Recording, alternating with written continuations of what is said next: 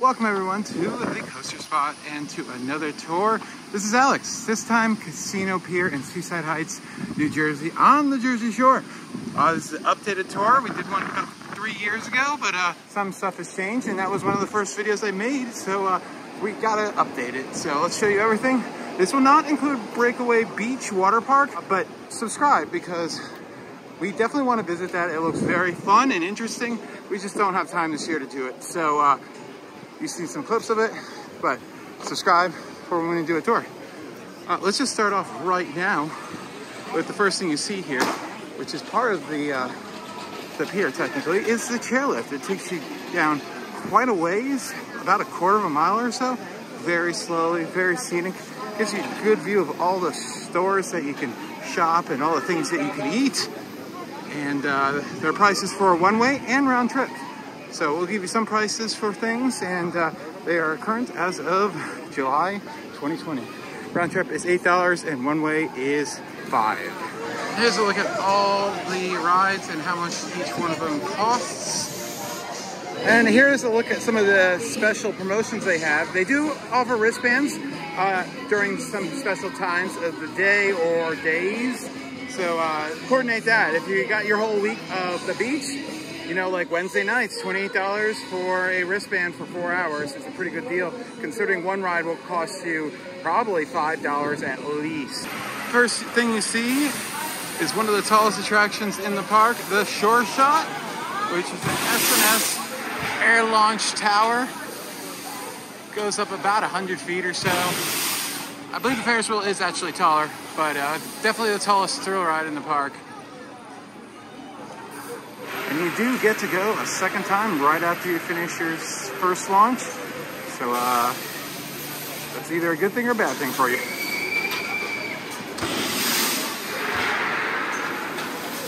From the Shore Shot, we will go clockwise more or less around the entire pier.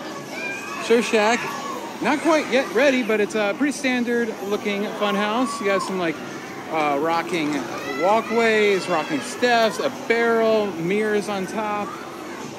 And then right across from it is the Crazy Crabs, which is kind of like a scrambler, but tilted with back-to-back seating. You got this fun alligator here.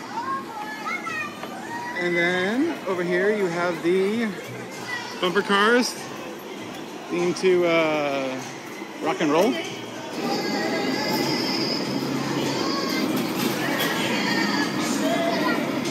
No islands, so it's a free-for-all. Those are always the best. They even have some entertainment on select nights. And then you have the little kiddie boat ride right here. And to the right you have a little classic carousel with reindeer and dragons and chariots, roosters, and more. Before we get into more of the kiddie rides, here's Hydrus, their premier roller coaster. A Gerstlauer Eurofighter. It goes upside down 3 times, arguably 2 or 3 times. It has an overbank that almost inverts you. Vertical lift hill, beyond vertical drop, a loop, a heartline twist, and if you're on the far left side, just look up and you'll see nothing but ocean when you go over that overbank in the far end there.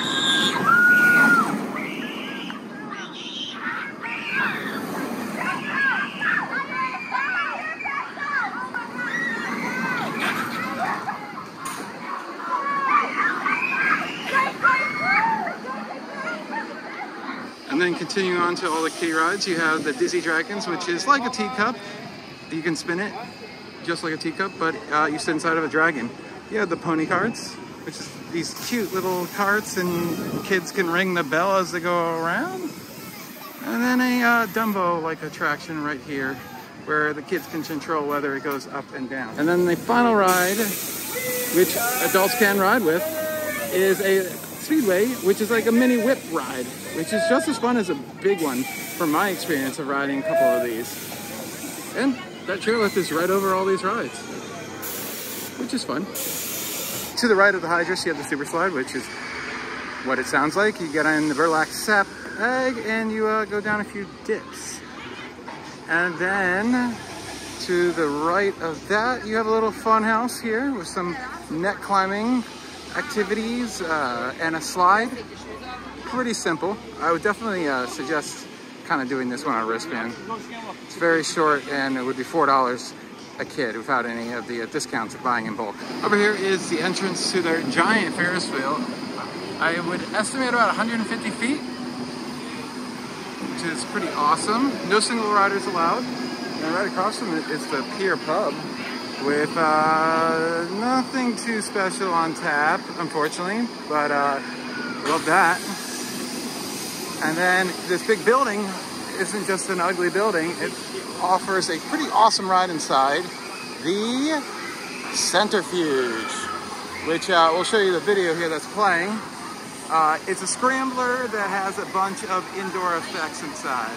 Right here, we actually have two roller coasters. They're like nesting dolls of roller coasters right here, which is pretty freaking awesome. So we'll show you both of them right now.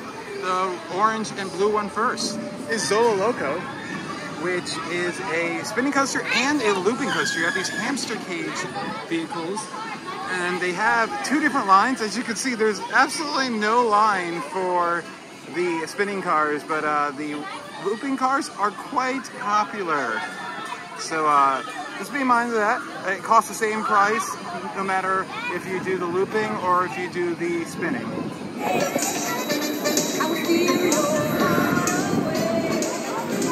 Hot tamale. This was moved when they built Zolo Loco right inside of the roller coaster. So as you can see, it's really cool how the two coasters are basically like dueling each other. That's pretty cool.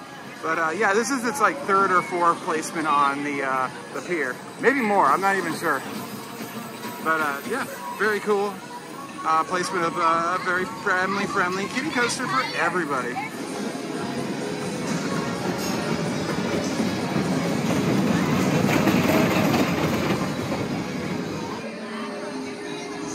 And across from that is the Music Express, which is a Music Express type of attraction.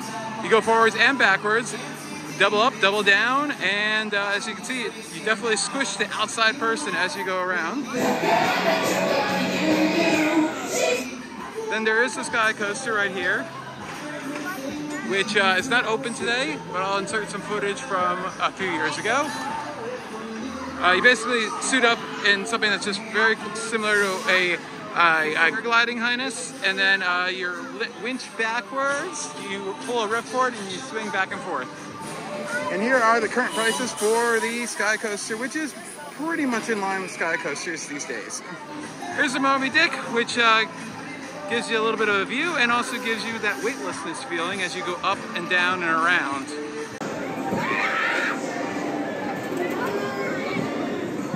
Here is Pirates Hideaway, their final roller coaster, which may look like a part dark ride, but unfortunately, once you get inside, there's literally nothing inside of there but an empty room, unfortunately, but the facade looks fantastic. It's got this cool spiral lift hill, a couple of drops, turns. Be sure to brace yourself for the brakes because they can be quite abrupt and can be a little painful if you're a male, if you know what I mean. Then you have the Superstorm, which is a pendulum type ride that goes completely upside down while spinning you on the disc.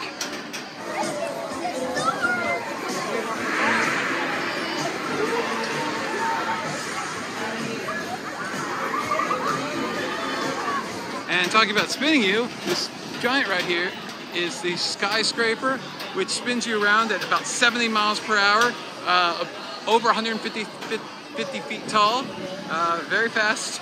You get to go upside down. Gravity kind of determines what happens with that one. Although with swinging your legs, you can kind of aid in how your ride is.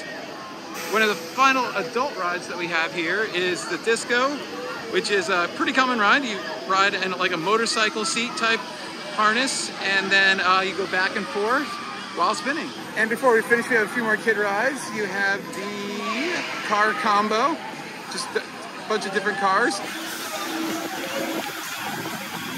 including the Mystery Machine. You have the motorcycles.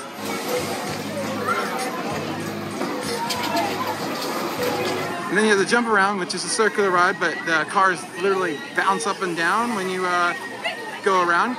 Very fun ride. Adults can ride with their children. Then we have the Mermaid Parade, which is a mini little log flume, very cute for the little kids. Adults are not allowed to ride this one for sure.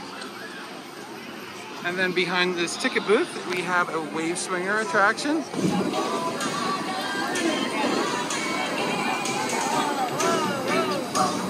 And a classic tilt-a-whirl.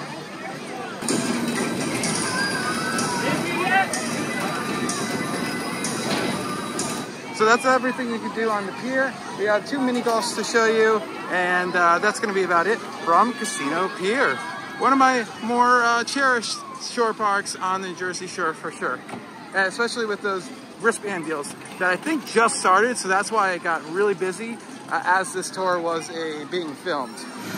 And here is the mini golf, $8 per person, old school putt-putt. And a nice view of the rest of the pier from up here. As the space shot goes off in 3, 2, 1. Tiger. Last thing is the arcade with the Casino Pier grill. Some delicious looking pizza for sure. Jersey Shore is definitely known for their pizza. Full stock bar here with way better stuff on tap. Unfortunately, in here, you might have known for many, many years, having a carousel in here. Unfortunately, as part of giving part of the land for the pier expansion quite a few years ago, in conjunction, the pier donated the carousel to the town. It is being restored. It should reopen sometime next year. I'll put a link down below if I can find any information where that will be. But the arcade looks pretty standard with latest and greatest stuff. You got Cruise and Blast, Halo Firestorm, love that. Nerf Arcade, had no idea there was one of those. You have a VR attraction right here, which you literally can compete against people all across the world and United States. Mario Kart, you got falls everywhere, and then, you know, prize redemption counter and fun mirrors. So that is it. Let's look at the prize counter really quickly. Watch out for Wizard of Oz. That will steal your money so quickly you have no idea what will happen. It's so addictive. You have some slot machines for fun. And here's the prize counter. Huge prize counter. And the final thing is Smuggles Quarry Adventure Golf, which is a highly themed mini golf course. You got that plane that's crash landed. Lots of caves, multiple levels. We'll take a look how much it is. And they also have the Seaside go-karts, which are below and intertwined with the water park and mini golf. Mini golf here is a little more expensive. 18 holes is going to run you $13, and for children it's going to be $11. If you want to do both, you get a little bit of a discount, a lot of discount actually. You get $17 to do both, and children only $14. So definitely, if you want to do both courses, do them together. Then you have the go-karts, which are 12 credits. And then if you want to ride double with your child, you can do that for just 3 credits in the passenger seat. And here is the course.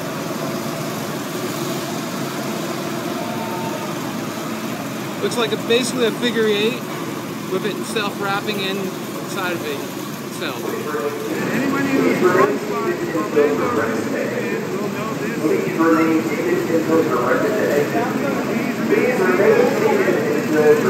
So that is Casino Pier. The arcade is open all year round. The rides begin operating in early April with full schedules going in after Memorial Day weekend, and they close up around Halloween. If there's anything else that you need to know and I haven't answered for you, be sure to ask them down in the comments below. I'll do my best to answer them. And thanks for watching. This has been Alex for the Coaster Spot. Like, comment, and subscribe, and check out a bunch of other tour videos we've done.